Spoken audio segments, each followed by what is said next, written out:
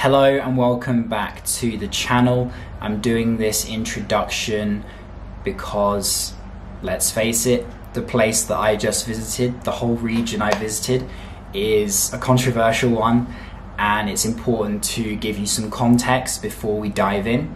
I was invited to Israel, Palestine, Judea and Samaria, the Holy Land, by a non-profit media agency, and they're not government funded. They do not have any particular biases one way or the other.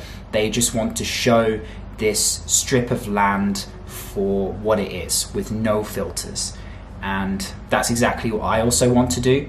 I was particularly interested to take up this opportunity to take part in a tour of this region over the course of 7 days, where I filmed 4 videos, because it's somewhere I've never been to and somewhere, quite frankly, I didn't understand. If anybody mentioned to me Israel, Palestine, I wouldn't be able to hold a conversation because I don't think I had enough knowledge of it.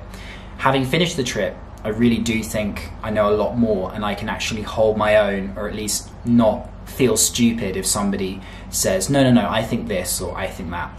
And yeah, we covered most of the places in what is now Israel, of course.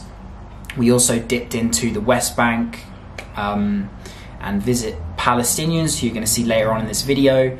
So we really did do a few different things and tried to show all different perspectives. So firstly, we're beginning here in Jerusalem, which in itself is probably the crux of everything.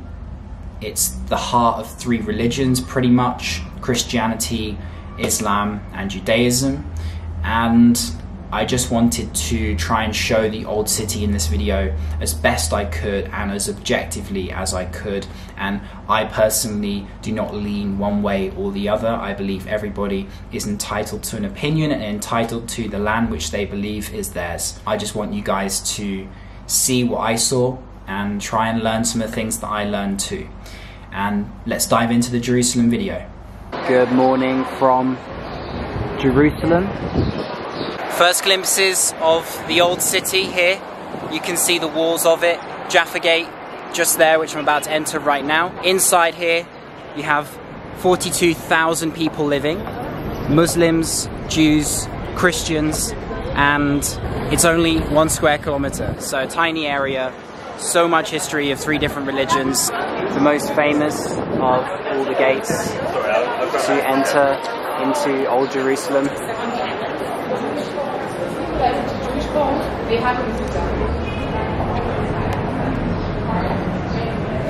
I love the colours of all the buildings here.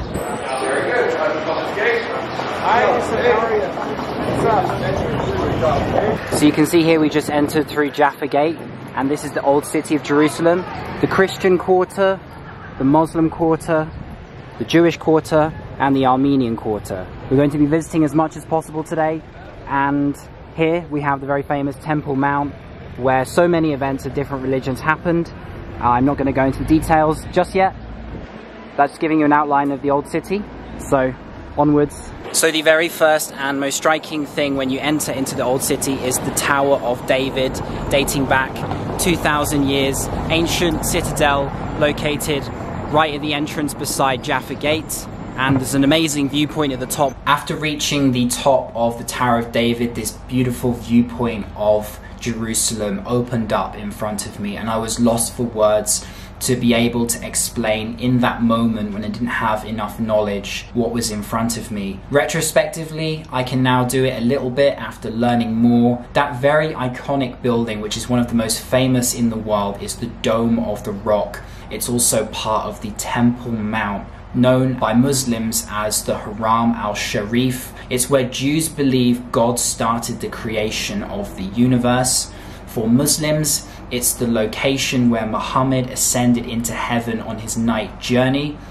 Somewhere around there as well, Jesus was seen for the last time after his resurrection. Another story completely. There is so much history, a lot of complexity tied to one area. Today, non-Muslims are not allowed to enter, and it is controlled.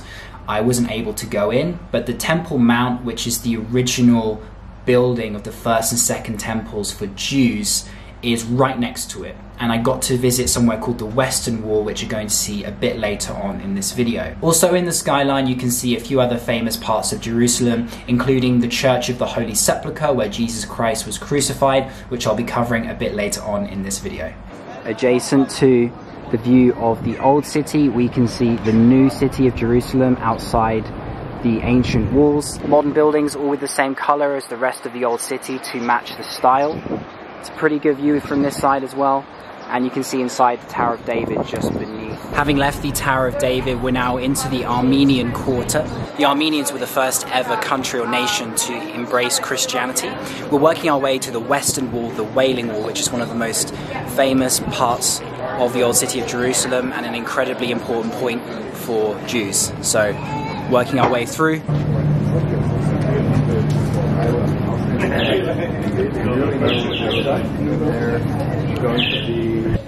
Many beautiful and quiet small corners around Jerusalem.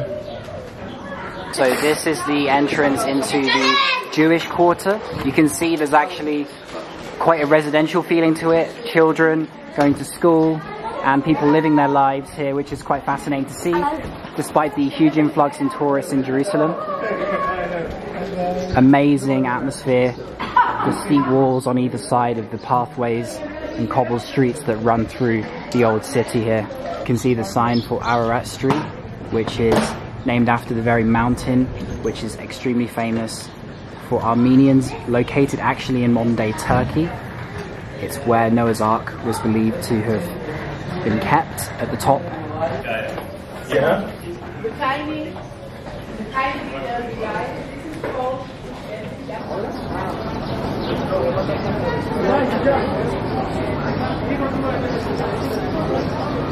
So after walking through the Jewish quarter, we've now made it to the Western Wall, full of people behind me here, all coming to visit it. Today's a Monday, one of the days of Bar Mitzvah, and you can see Bar Mitzvah is when a boy becomes of age, and the festival to celebrate that, Bat Mitzvah for girls, it's 13 for boys, and when girls turn 12, it is traditional to make a wish and then add it to the wall. So I'm going to write one for myself. So we're approaching the Western Wall now. The girls of our group have to go separately onto the other side, and the two other guys with me here, Lloyd and Yaya, we're going together. And we've all written our wishes to put in the cracks of the Western Wall.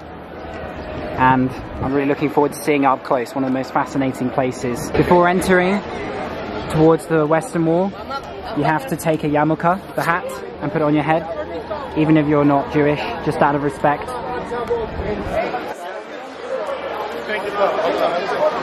Everybody films and takes pictures here, so I'm going to do the same. It's acceptable. I personally, would advise people not to go too close to people who are praying, etc.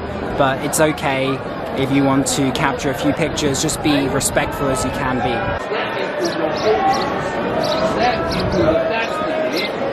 People reciting their different prayers. Hey.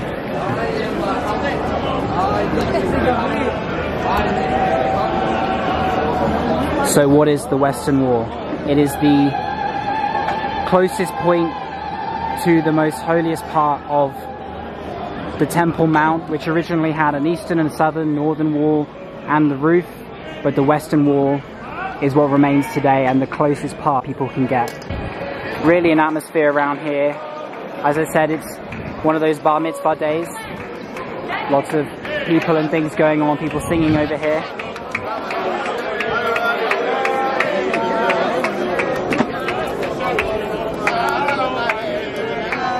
Here you can see the other side, the women.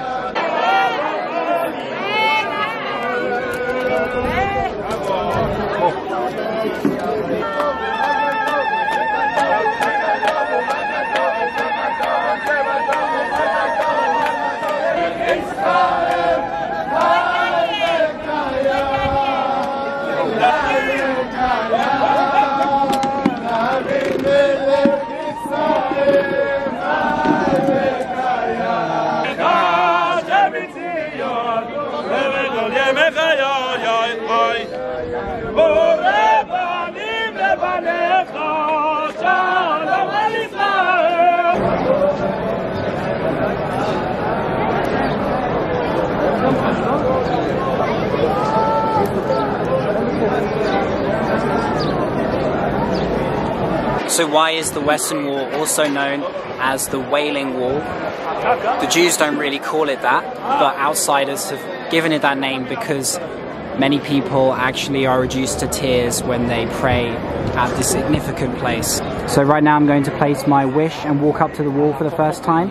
I asked my tour guide, is it okay to share the wish with my YouTube channel and with other people? And she said absolutely fine, it doesn't take away from the wish.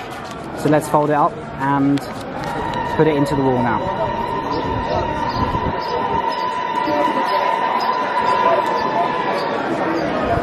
Find a nice crack to put it in somewhere. There we go, perfect. Amazing to be able to touch such an important part of history and religion. You can see people praying around here.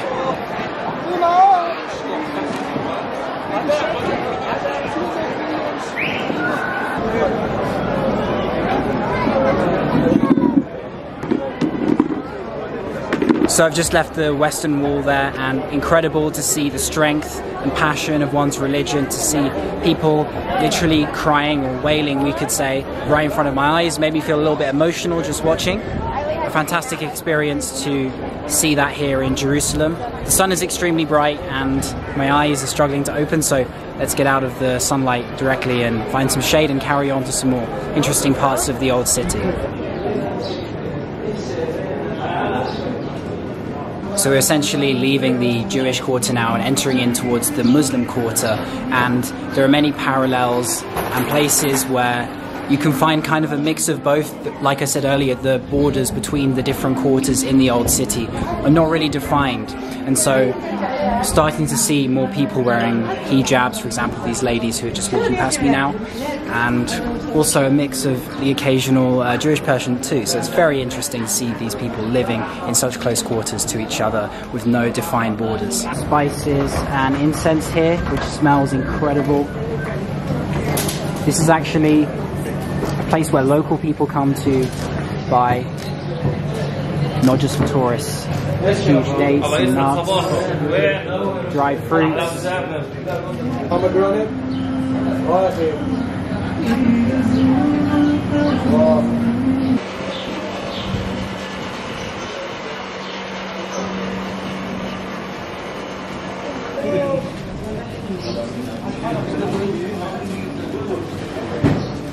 When walking through these passages with different stalls, clothes and food on sale, and the archway on top, it really reminds me of Istanbul, maybe specifically the Grand Bazaar. The Ottomans built a lot of these places, and so the design is the same.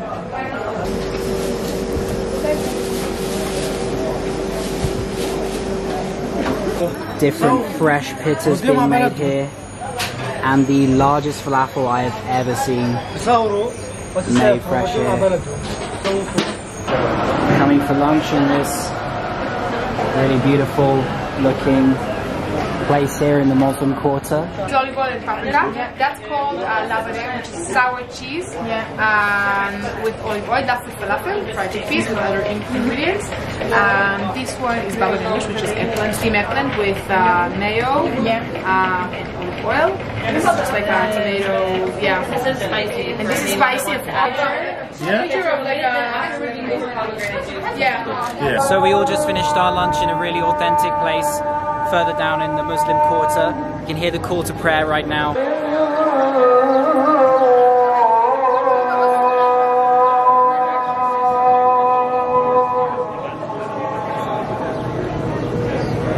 At this point, we then proceeded to follow the footsteps of Jesus Christ through the Via Dolorosa, where he carried the cross all the way to his crucifixion point. It's a very memorable and important walk for many Christians, and lots of groups come here, as you can see the women in this shot, to replicate Jesus' journey through the old streets. Along the way, there are different points to mark where he fell for the first time, the second time, and the third, and also where he met his mother. Here is a point where they say Jesus laid his hand when he needed to take a rest, and so many people actually place their hands on this significant place. And the street onwards.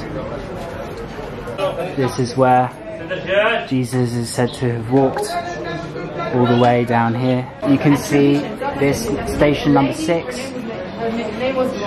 where a woman called Veronica saw Jesus walking with the cross on his back, struggling, and gave him a handkerchief to wipe his sweat and blood.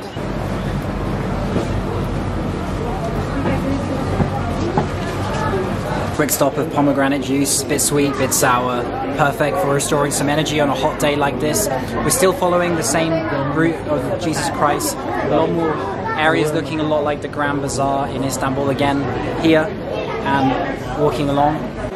Coming to the end of Jesus' journey with the cross, all the last 5 stations are not marked, as they're all inside the Church of the Holy Sepulchre, which is an incredibly famous site here in Jerusalem, of great religious significance. Now entering into the Church of the Holy Sepulchre. Inside you'll find the spot where Jesus was crucified. What you can see here is people lining up to touch the stone beneath the point where Jesus was crucified. If nothing else was here 2,000 years ago, only this would have been here, which is the exact point where crucifixion took place.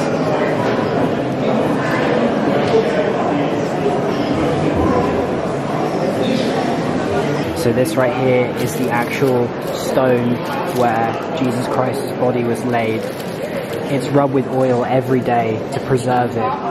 Although my guide says it's possible that the actual stone might be beneath it. Many people come here and rub their artifacts, like beads, on the stone and take them home with them. Many people touch it. You'll see all kinds of things here.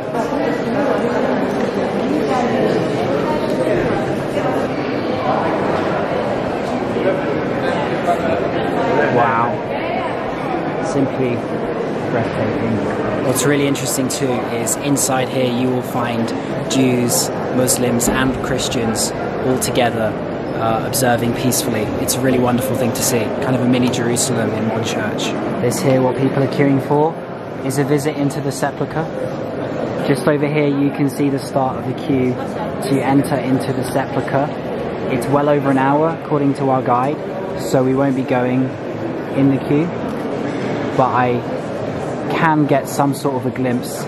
So this is where Jesus' body was taken after his crucifixion into this tomb, and then he transcended and vanished. You can see here the depiction of the story after he comes off the cross, then onto the stone table here, and then taking his body into the cave. So we've just come out of the church and we're now in the Christian quarter. So I've actually covered all 4 quarters at some point in this video, which is cool. Here we have Muslims, Jews, all walking through the Christian quarter, who said that people can't get along. This street here, which is full of souvenirs, leads all the way back up to Jaffa Gate, just 10 minutes this way, and you're literally spoiled for choice from places to buy things. Check out all the different plates and pottery in here.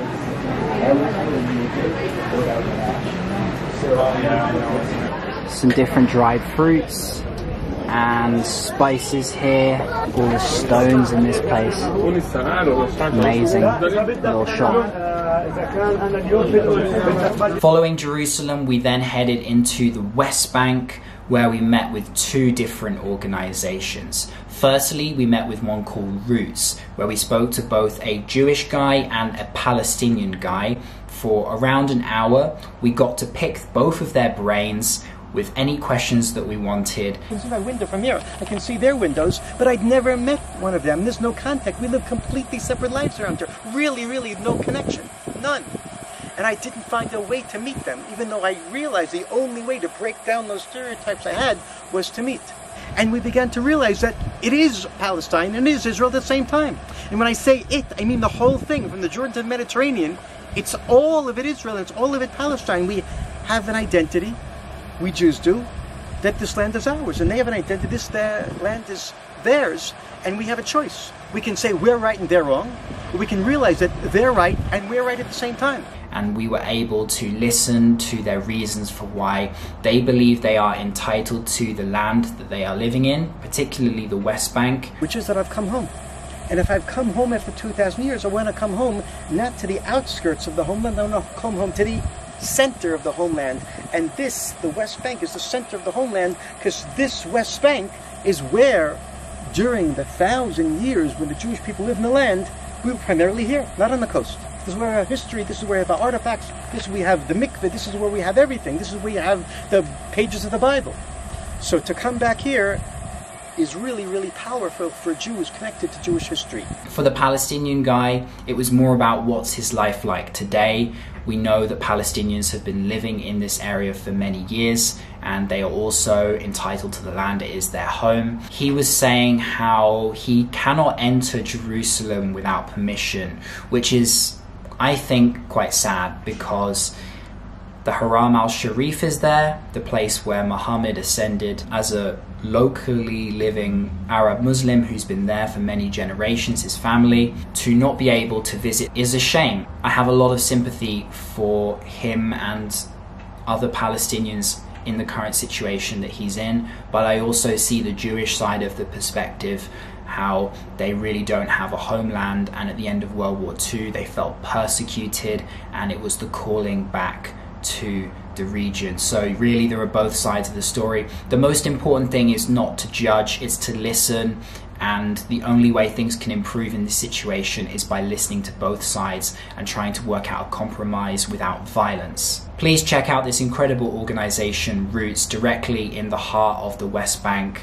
if you want to find out more information. We then visited the second group, which is Tagir, which means change, and they're a non-violent Palestinian group, and Ali, their leader, was an incredibly intelligent and articulate man who actually lost his brother a few years ago due to the fighting, and he's been in prison for a few years, and it was very interesting listening to him. And non-violence is the only way, and I completely agree with what he's saying. You look at successful non-violent movements in the past, Martin Luther King, Nelson Mandela, Gandhi, it goes on. I really believe the Palestinians need to unite as one people to find a solution. At the moment, Palestine is conflicted interests. No one has a similar aim. They all have things that they want, but there is no kind of united force, which can be done peacefully. I believe that. And after talking to them, I really hope and wish them every success, that they get the right kind of life that they want in the region that they want, and the only way to do that is by non-violence. You can check them out in the link below as well. And we were expecting to change the identity of fighting to the identity of citizenship.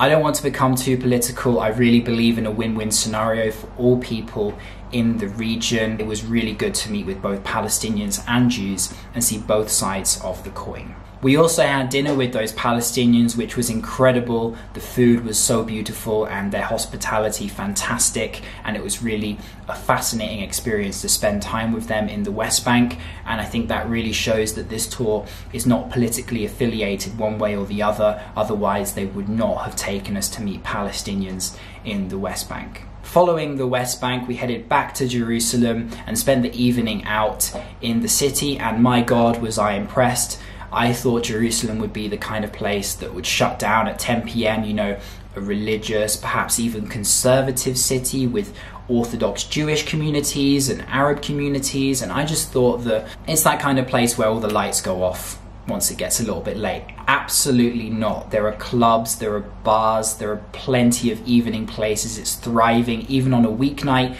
we went to a really special place where we had this incredible experience.